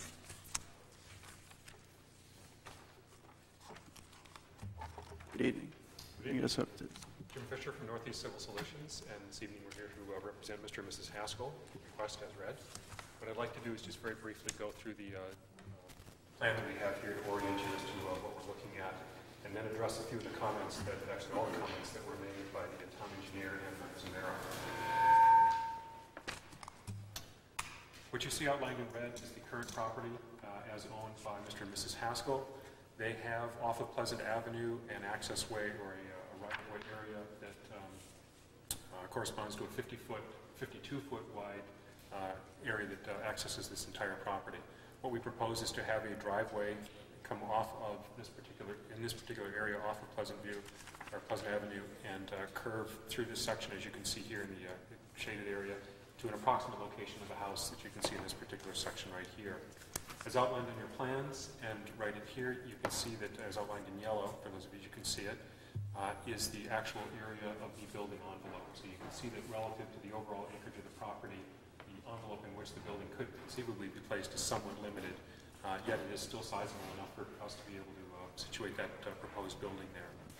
The turnout area that you see here in conjunction with the private access way is in conjunction with correspondence and conversations with the codes officer and the fire chief. We want to make sure that we have the subgrade material that is necessary to be able to support the safety vehicles that would be able to get into this particular area, keeping in mind that it is a single driveway. And because of the wetlands area in the rest of this property, RP2 zone, which is outlined in green here, and then the RP1 district, which is the center section, really prohibits any potential further development of this property at all. So we're only proposing henceforth, just a single house as you would see it. reason we're here also as far as the resource protection permit is concerned is that in this hatched area on the plan here, and that which you can see in your plans, we have to cross approximately, well, we're displacing approximately, proposing to about 2,200 square feet of RP2 wetland. We would like to be able to cross the driveway in the only area that can actually get to this high ground in this section that is, again, hatched in this particular area here. That's it as far as background is concerned, unless we have any questions or comments, but I would like to be able to address, again, some of the engineer's comments, some of which we've already addressed and are already completed, and then a few others that we do not believe applicable. Start with a request for a couple of waivers as indicated in the cover letter. First one we would like is for the maintenance agreement. We have actually completed a maintenance agreement and had one signed, and it is in the packet, so in essence, that's already a done deal, as it were. However, we would like to get a waiver for that primarily because this is, again, a single driveway that will only and always remain as a single driveway, given that no other house can actually be split off in this particular area. The other waiver that we would like to request is that which is normally required during soil delineations for wetlands, for the actual mapping of the soils, because the mapping has already been completed by Sweet Associates, a representative of which is here tonight to answer any questions that you may have, and that was based on the foliage in the area. So those are the two waivers that we'd like to address. Additional information regarding the stormwater flow to the culvert capacity.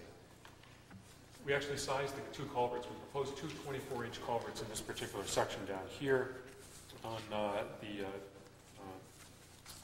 westerly side of the property next to the property of Ramsdale's.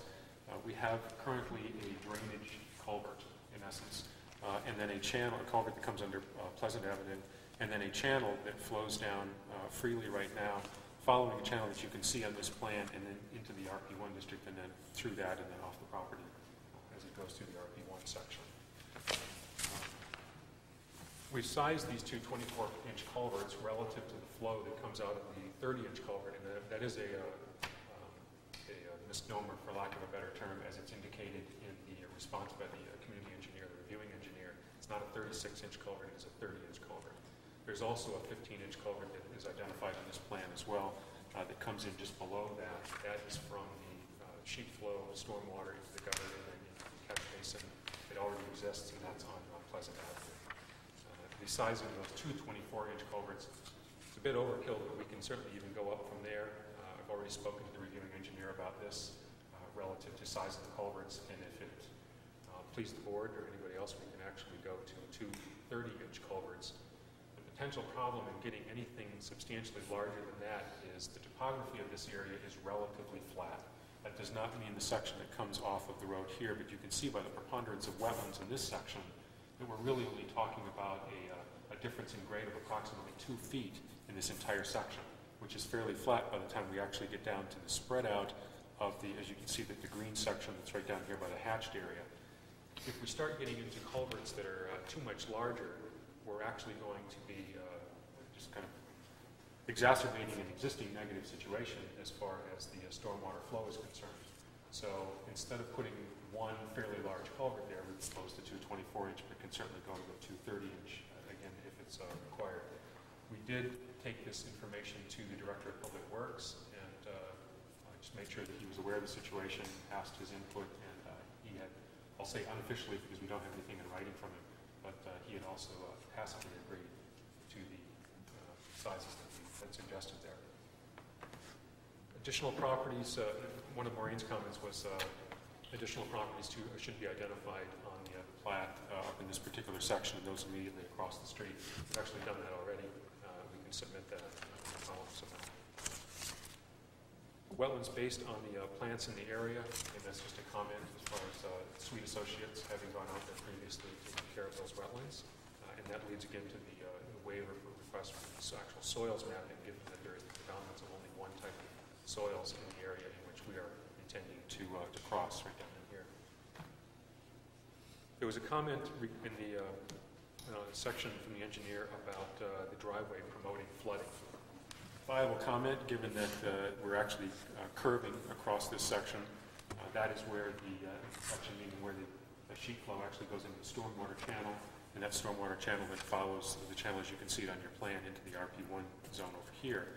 That is again why we proposed sort of the over-design of the two 24-inch culverts. So in essence, if there were no culverts there, it would certainly act as a dam or a sort of dike.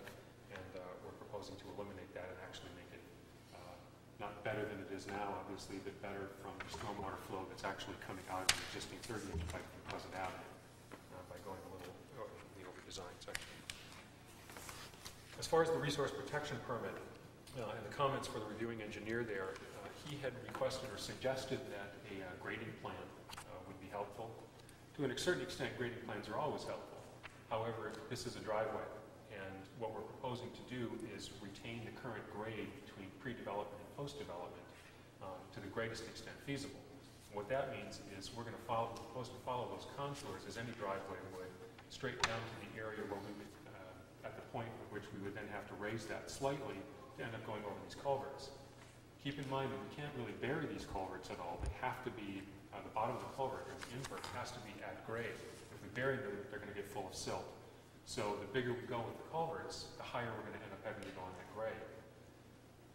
That's not necessarily a big deal as far as creating a driveway is concerned. However, that again exacerbates a negative situation as far as stormwater flow off of the existing driveway, steeper grade, more flow. So the number of culverts still over capacity for what's already there and keep them essentially at the 24 to 30-inch range, and we shouldn't have any problem toward that. So I would submit that the grading plan, as indicated, is not really necessary.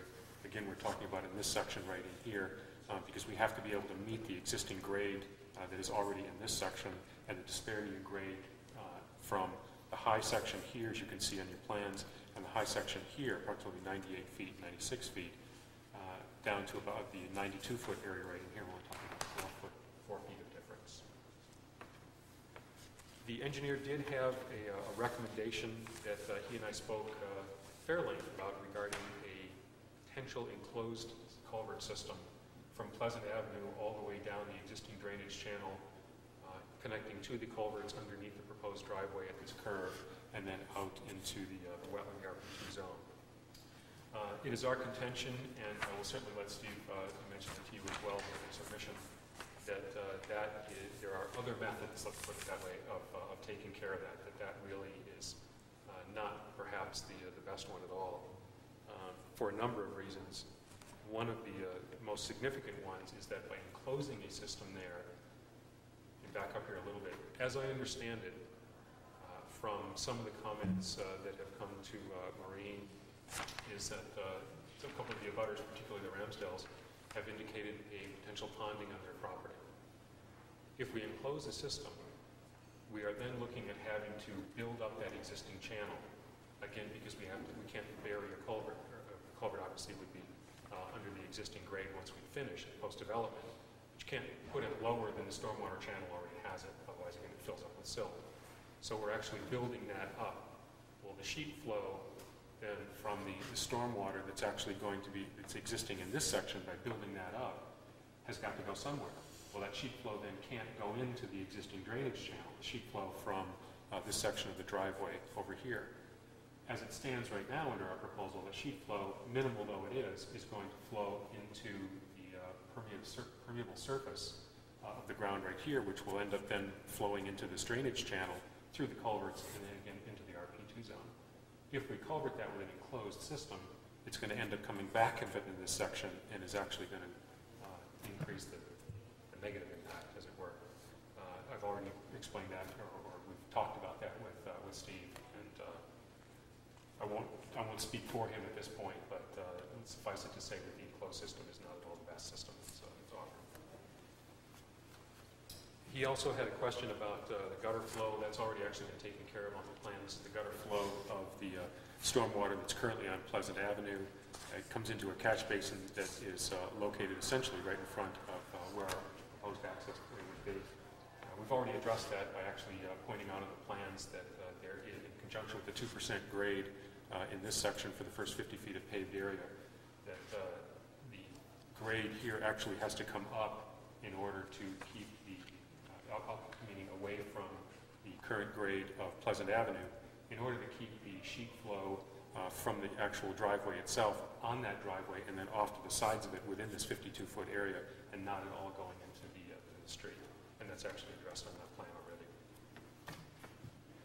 Showing the existing drainage easement, Steve had mentioned that he would like to see, or he recommends seeing the easement, a drainage easement that coincides with the sewer easement, which you see right here is the sewer easement shown because we intend to hook into it. We can show the drainage easement. It's literally where the channel is now located. We can certainly put that on the plan. He also requested or recommended that we provide an extended easement. The current easement, as the town now has it, extends to the end, approximately to the end of the Ramsdale property, not quite, about 100 feet. Down from the road is approximately 102 feet. So what we would do is, actually we've already done it, is to create an easement through the actually existing culvert area to be able to come out into this section with the flow into the RP2 zone. The reason for that easement is if something happens in the future as far as Haskell's either not being able to maintain that, just not maintaining it, being sold to somebody else who doesn't maintain it, or what have you, the town does have the right, as far as the drainage is concerned, to be able to come in and maintain that actual drainage channel. Maintain it, meaning trees fall in it, somebody's tossing grass into it or something like that. The town's actually going to have the right to be able to go in there and take care of it. Temporary wetlands impact relative to the sewer connection is, he has requested that we put that physical number into the resource protection permit. We can come up with an approximation, which is approximately 700 square feet of temporary impact. And temporary here is actually within 1 to 2 days. We were hesitant to do that before because the exact location of not only the house, although it's tight, it can move back and forth here slightly, and subsequently the exact location of the connecting sewer easement hasn't been established yet. So as far as the actual impact of the wetlands, we don't have a specific answer. But again, the approximate square footage based on what we have shown is 700 square feet. We can put that into the report without any problem. He also had a question about whether or not it might be feasible to, instead of running the proposed sewer connection from essentially the middle of the house directly out in this section to connect about 11 feet to the southwest of the existing manhole, to run it actually up in this direction so that we would avoid this drainage channel. The drainage channel, the sewer connection for a single-family home is relatively minor. And doing it is, if a contractor is actually worth the salt, as it were, a contractor can do that type of connection. Remember, we're only talking about the drainage channel in the RP2 section in 1 day. At most, he starts later in 1 day. He may go into the next day before the connection is actually made and the backfill is completed. So that's not to say that it's always going to be 1 to 2 days, but typically the temporary disturbance of the RP2 zone simply for the sewer connection is very limited to just a couple of days. The reason we did this is to be able to minimize the impact on the existing RP2 wetlands. If we run it outside of that drainage channel and come up beyond it, then we're affecting substantially more of the wetlands than we would like to do. And again, the impact is to minimize those wetlands, or the negative impact of those wetlands as much as possible. That's up to the board, or the board's recommendations. And finally, adding the invert elevations. The engineer again recommended that we add the elevations. We actually have those already. That's how we ended up putting the sewer line into the manhole at 11 feet to the southwest of its current location. And we can show that in the report. That's simply the inverts of this section here, the inverts of the catch basin in this area. And that about covers it.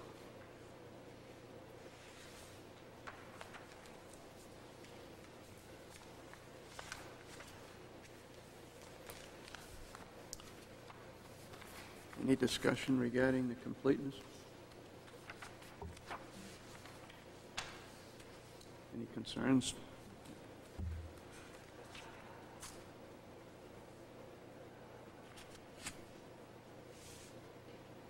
Mr. Chairman. Mr. Fisher, you've addressed a pretty long list of comments from the town engineer, and I see that we don't have any subsequent response from the town engineer to your facts, if you will. Have you had discussions with the folks at Ost Associates? Can you give us any sense for their level of agreement or not with the response that you provided this evening? Sure. I'll caveat that before I even start by saying I'm not going to speak for them, but I have had a couple of discussions with Steve. And in essence, as far as the grading plan is concerned, we're a little bit at odds there, only that he would suggest it. It's not a bad idea, it's just unnecessary as far as the driveway is concerned from my point of view. We can certainly do it, but it's not really going to show a whole lot. I'll give you a quick example.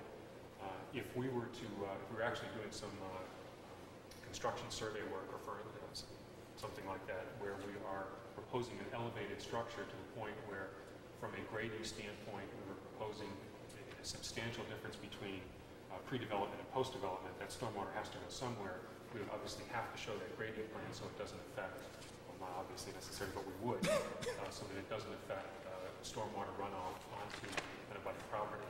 In this case, because we're talking about a driveway, the minimum excavation that we're looking at is stripping off the loam top cover and replacing that with the MDOT materials that are already stated in this plan.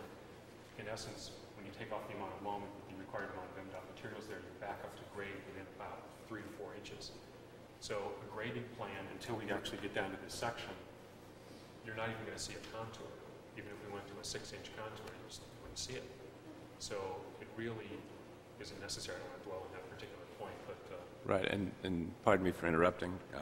I don't want to force you to go back through the entire laundry list. Again, I guess I'm looking for more of a top-level assessment from your view, and obviously we have to await the final input, but I'm trying to get a sense for how close are we, because personally I'm having a hard time seeing how we get to completeness with this quantity of comments. Okay. The only thing that, think about the answers, I'm trying to make this as short as possible. We need, on the overall plan, we need to be able to put the abutters, actually 2 abutters up here. We need to put those on the plan. We didn't do that. There's a request for a couple of abutters within the section right down here opposite the driveway. We can put that on the plan as well. Everything else has really been completed, and we will show that on the plan. In other words, we're agreeing with the engineer in most of it. A lot of it we believe is not necessary, but it's also so relatively small that it's either already done or it's about to be completed. As far as overall completion of the plan, it's certainly up to the board, but I would submit that as you see it here, because the only substantial issues that we have are with the drainage in this particular section, that we have shown, really this whole thing comes down to, can we prevent ponding in this section and a backup on the Ramsdale property by putting culverts where the driveway has to curve underneath that to propagate that flow from the existing drainage channel through those culverts and into the RP2 zone. And we have already done that. And the engineer just wanted to take a look at, wanted us to provide, or recommended that we provide some stormwater calculations.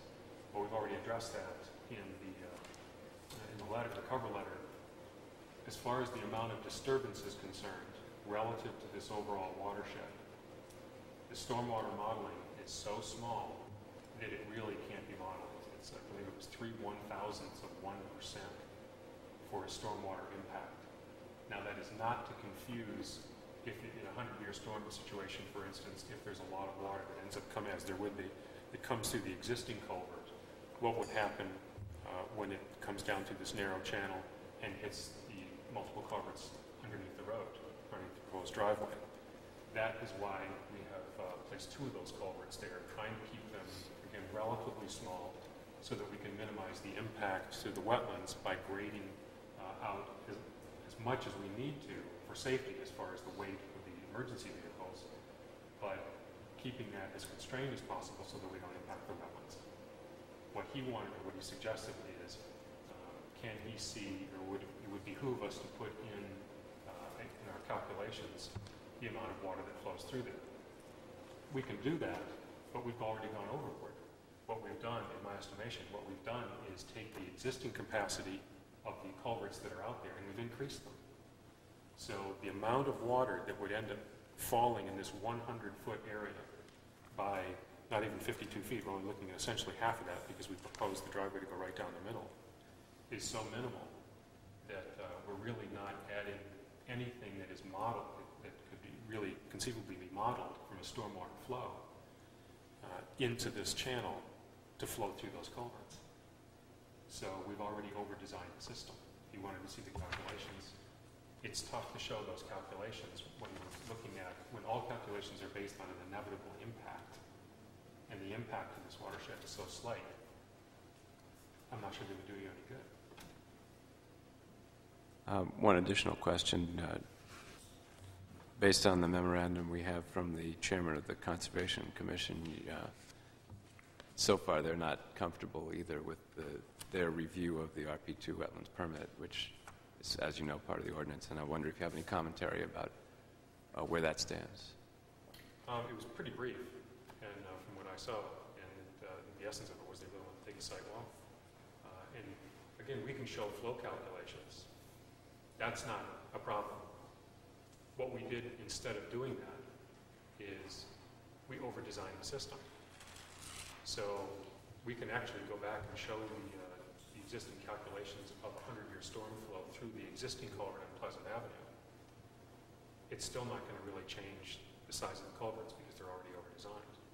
If somebody wants to see that, we can certainly provide it. I guess what I'm struggling with is not your good faith, outstanding engineering talent in performing the calculations. It's that there are two advisory bodies to this board who have both said, gee, we're not satisfied yet, we have some concerns, and I take the input from those groups pretty seriously in evaluating a proposal, being the neophyte that I am when it comes to stormwater calculations. So I want to give you folks the benefit of the doubt, but also seriously consider the other inputs we get.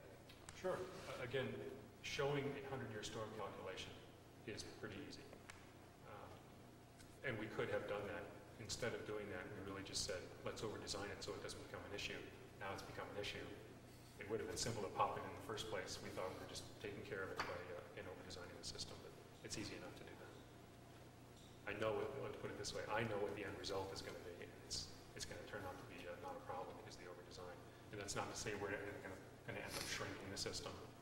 It is what it is we've designed it. We can even expand it if somebody wants to. All we really want to do is make sure that anybody in the approval process and all the abutters who are anxious about this design at all are appeased by understanding what that system is. So we can certainly take care of it. And what we'll do is we'll just literally put about a paragraph of calculations for 100-year stormwater flow through the existing pipe and show how it would actually impact on the system that we propose that's 100 feet down gradient.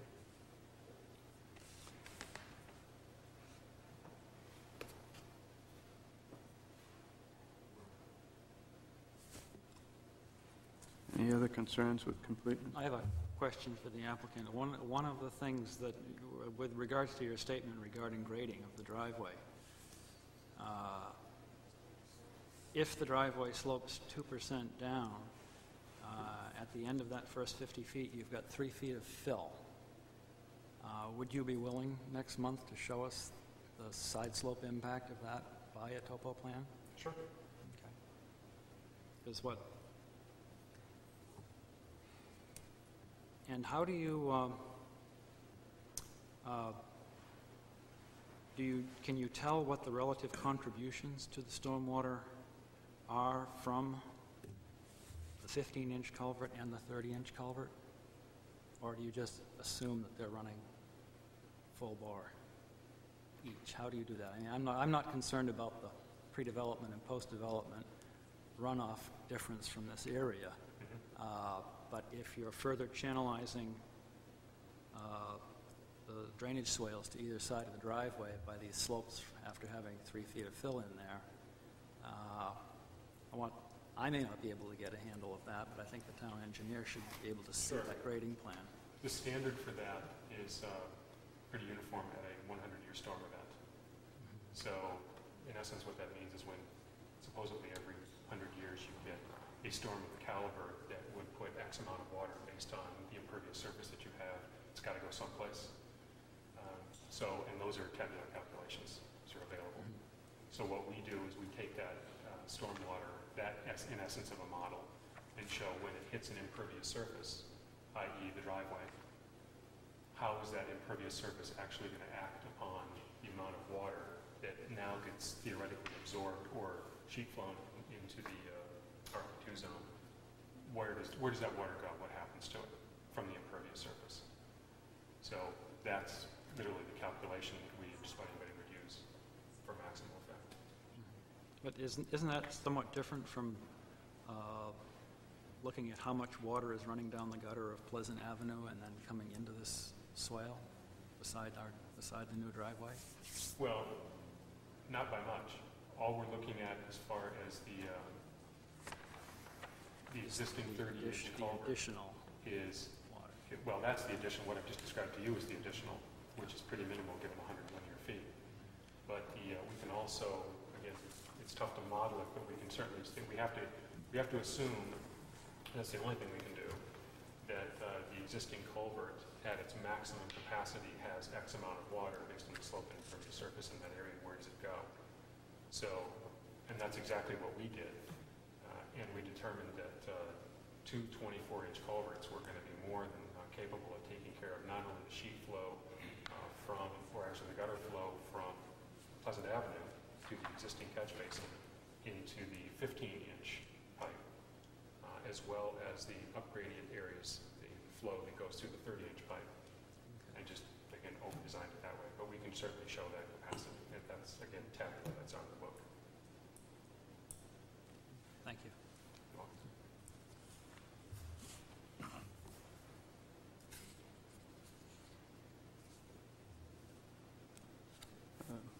What's your position on completeness? Mr. Chairman, I feel there's just a few small things missing in regards to completeness, and I'm sure the applicant would see that they're fulfilled, including perhaps another working meeting with town engineer. If they aren't fulfilled by the November 20th meeting, we'll just refuse to address it on the agenda. And I think that's enough power in place. Just two administrative changes on completeness. Therefore, I would be in favor of voting that this application is complete. Just have a question. In the past, have we approved an application as being complete with the caveat that they come forward with additional items? I mean, essentially we're saying this application isn't quite complete, but if you do these additional items, it'll be deemed complete at some point in the future. Whenever you ask me that, I always say that you shouldn't make something conditionally complete, but I chose not to hear that that's what Mr. Cotter said.